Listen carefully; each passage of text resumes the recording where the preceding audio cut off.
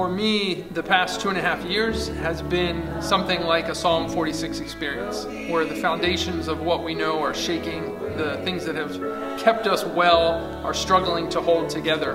And at times it's been hard to pray. And one of the things that this music has been for me is a way to pray even when I can't. And there's even one of the songs that pulls on Psalm 46. But in these past 2.5 years, during some of the roughest times, Soil and Seed has been a way to pull me, to care for me, and even to challenge me into prayer when the earth seems to be shaking.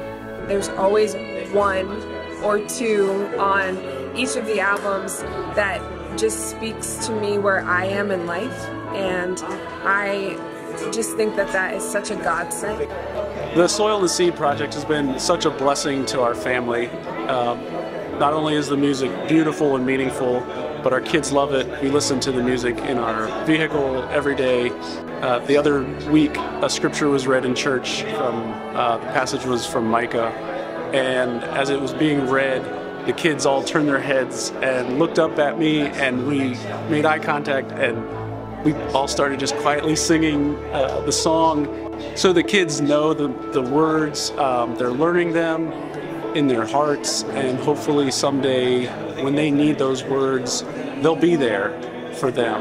And that's just been really meaningful to us. And that to me is just this great world of hope that we're building all together as a community, and I'm so happy to be a part of this project.